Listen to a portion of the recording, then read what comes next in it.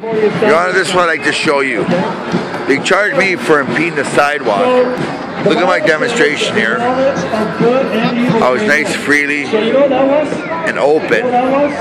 Look how this guy is doing his show right there. How he has the whole sidewalk plugged.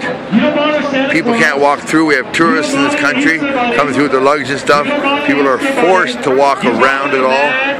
It is crazy. And then we get to this through my demonstration here, which is clearly nice and freely. People are walking by no problem.